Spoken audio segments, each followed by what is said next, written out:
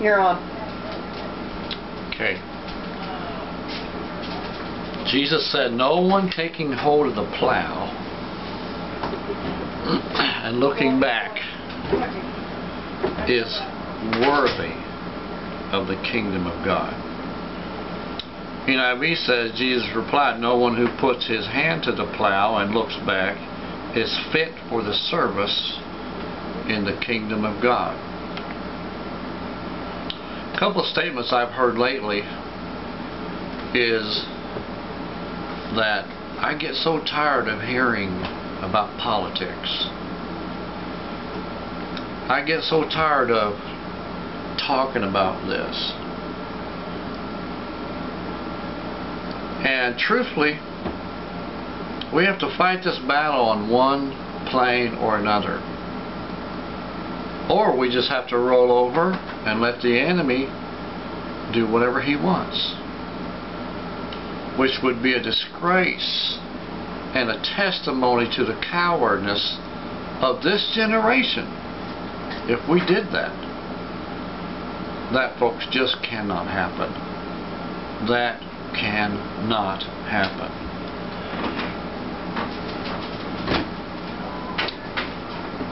So we're going to have to fight this battle on one plane or another.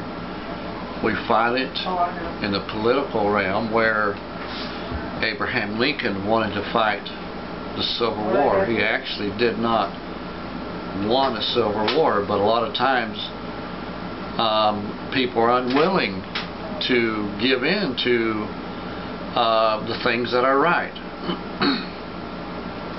The Bible says God is a jealous God. Truthfully, God could use me to help avoid a civil war in this country. I don't want it either, but I'm almost absolutely sure, man, that there's, outside of God changing this, I don't think there's any way to avoid it. Because there's so many, there is,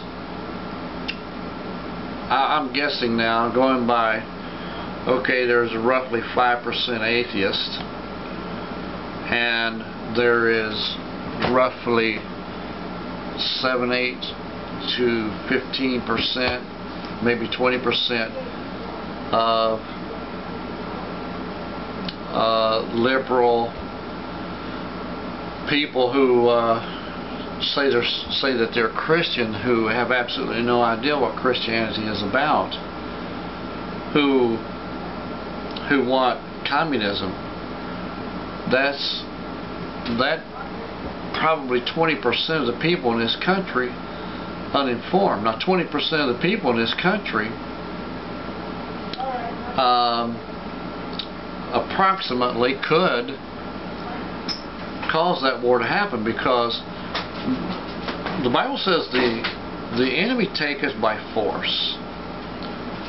Now a radicalized person who doesn't care about your rights, as a Christian does, Christian only stands up in protecting themselves, while others accuse him because of that. That's what the liberal agenda is doing now. Obama administration has done that from day one.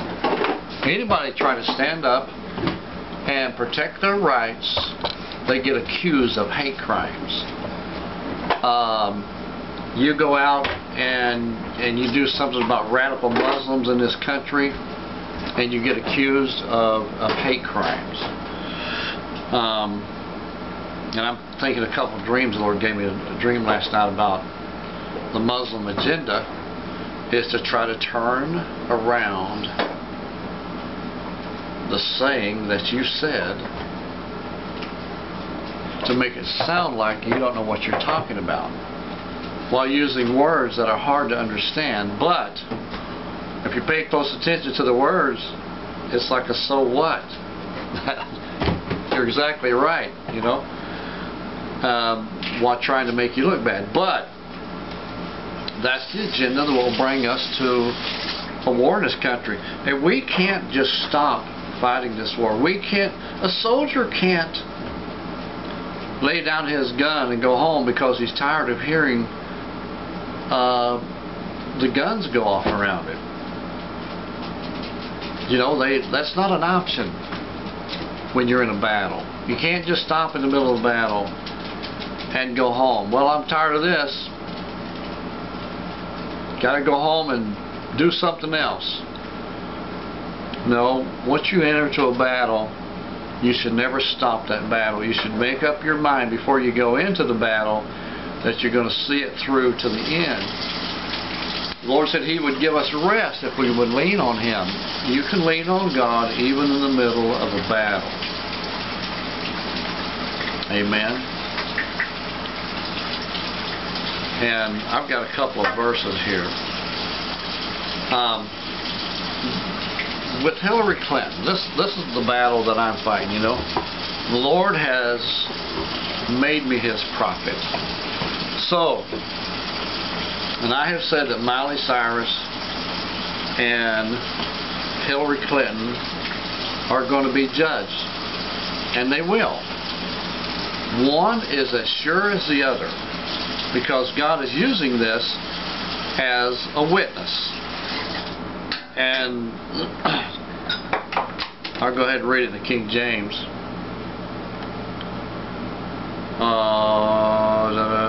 Where you are, King James.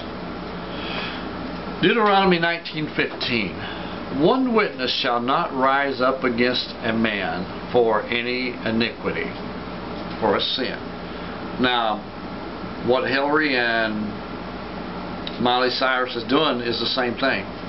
They're both using a different objective, but they're both being used to accomplish the same thing in this country as far as God is concerned. And that is, they are corrupting the heart of America. I on my own cannot rise up against this thing they are doing and cause it to stop. But God will use these two people to announce to the world that He is calling out for a pure heart of America through me. Through me. Okay?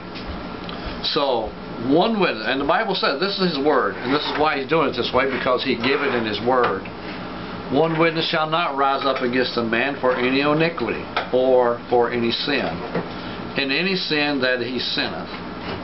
At the mouth of two witnesses, or at the mouth of three witnesses, the matter shall be established. I'm one, Hillary is two, Miley is three.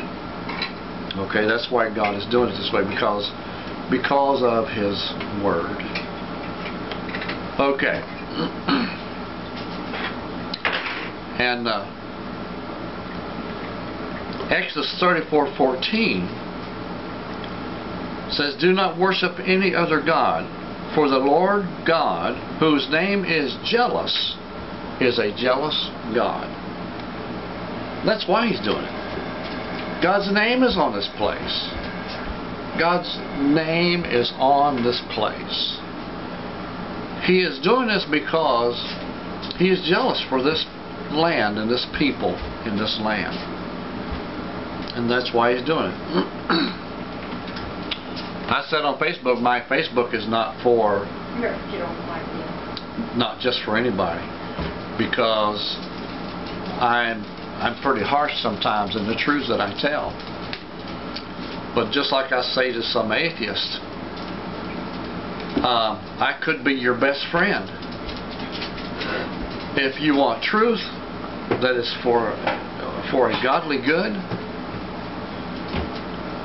then stick around, because you're going to hear it. I don't deal with truth that has nothing to do with God. I don't deal with, well, so-called truth. I don't, because all truth is of God. If it's truth, it's of God, you know. And anything that is not truth is something made up or something slanderous to truth, you know.